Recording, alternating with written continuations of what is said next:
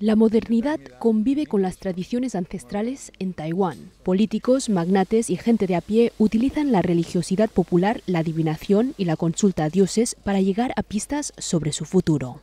La presidenta taiwanesa Tsai Ing-wen y todos los candidatos presidenciales a los próximos comicios de 2020 asistieron en abril a la procesión de la diosa Mathu, conocida también como Reina del Cielo y Santa Madre, con más de 300 kilómetros de recorrido a pie por el centro y el sur de la isla.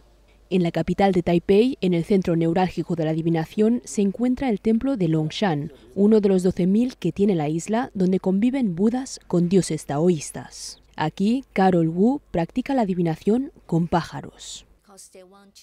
Quieren saber qué pasará sobre su carrera profesional, sobre el amor. A veces tienen miedo sobre qué deparará el año venidero o dentro de 10 años.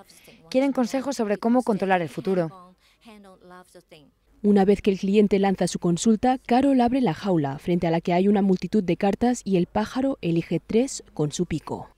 Todo lo que rodea a la religiosidad taiwanesa trata de responder a lo que más interesa a los isleños: cómo manejar las fuerzas naturales para lograr más éxitos en el trabajo y el amor y cultivar una vida longeva.